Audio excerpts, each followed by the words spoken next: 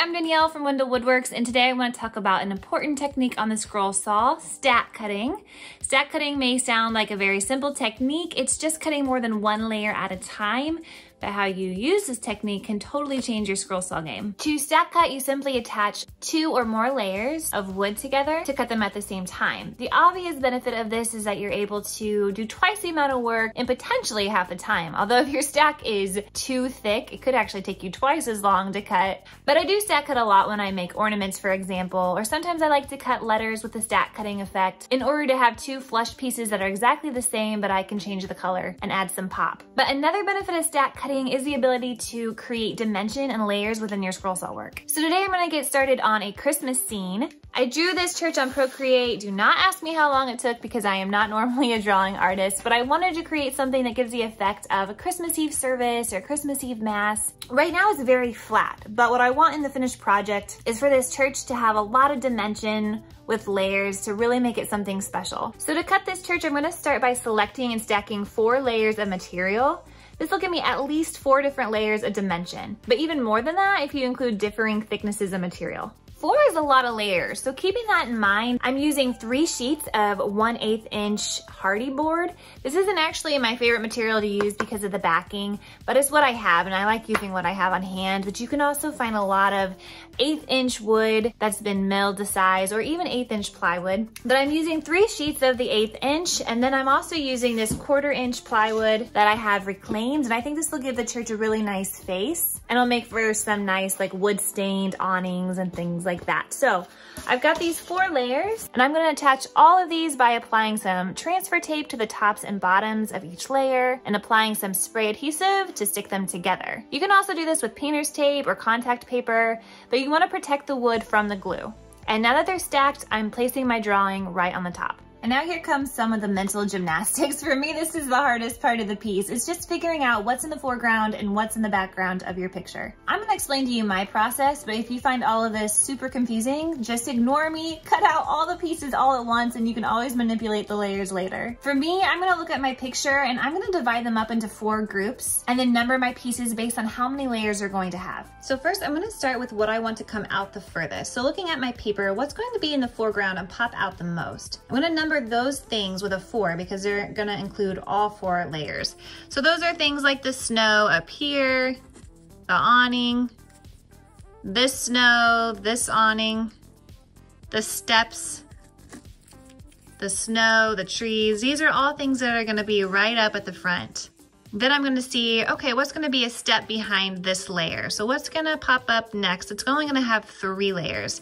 It's gonna be the middle of the church here, probably the steeple, because I want it to be behind this awning, but I still want it to be further out than the background. So these are gonna have 3. This is gonna all be 3 up here. The snow and the awning on the back. These are gonna be even further behind this layer. So I'm gonna give these a 2. These are only gonna have 2 layers. And then the trees back here are gonna be what's furthest back. So this is gonna be layer 1, because it's only gonna contain that back MDF layer. These are gonna be in front of the windows. This is gonna stick out a little bit from this layer. So you kind of get the idea. Then there's another category that I kind of call my 5s. And those are things that I'm not even gonna worry about until the very end. And that would include this light here. I'm not gonna worry about it when I'm cutting the rest of my pieces. This is something I can cut at the very end and then just stick right on top of the doors once they're finished. The same with the handles. And the same with these lights here. I won't cut these until everything else is said and done, and these can go on last. So are you thoroughly confused yet? Is my brain a little too crazy? It might be. But what I'm gonna do is I'm gonna take this to the scroll saw now, and I'm gonna be using a number 5 modified geometry blade. It's good enough to cut through all the layers, and it's such a good blade, it'll be able to last me this entire piece. And I'm gonna begin by cutting out all of my 4s. It's kind of like a color by number, except that it's a cut by number, and I'm going in reverse order. So let me show you at the saw. Now I have all my 4s cut, and just to help me out later, I went ahead and glued some of these pieces together. I also manipulated some of them, so I switched the layers around because I want the snow to be a different texture than the church itself. So the awning has the wood on front, and then I moved one of the MDF layers to the top for the snow here, and the snow here, and then I'll do the same for the steps. I'll move the MDF to the top. So I have my 4s down here, and now I'm gonna go back to my pattern. I'm going to remove the back layer here, which is the MDF board. I'm gonna take one of those down, so I'm down to just 3 layers, and then I'm gonna cut all of my 3s. Okay, I just cut out all my 3s, and as you can see, the dimensions really taking shape already. As I cut out the 3s, I went ahead and glued the layers together as I went piece by piece, just to make it more manageable. I also, again, manipulated the pieces in order just so that the MDF for the snow was on top instead of the wood piece. And now it's time to cut the number 2s. This is all that's left, but this is where it gets really confusing because I don't want to cut the holes of the windows through all the layers. I want a layer of MDF left as it is that I can kind of paint maybe just a pretty white or yellow glow so that you can see through the window. So I'm gonna leave the back of the 2 just as it is. And then I'm gonna go ahead and drill my pilot holes. And because the window sills are 3s and I want them to pop out, I'm gonna leave that other back layer of MDF on 2. My contact paper is not staying attached very well. Cut those out, and then I'll put the number 3s on the window sills and then just cut out the windows of the last layer, number 2. So we are down towards the finish line here. And voila, all the layers are cut. I did my 2s, I did my 1s, so you'll notice I decided to use both layers of the hardy board for the tree back here just to pop a little bit, and it's still further back than the church. So all the pieces are finally cut and glued, except for the number 5s that I mentioned, which were the door handles and the little light and the Christmas lights, which I'm not for sure I'm going to do yet.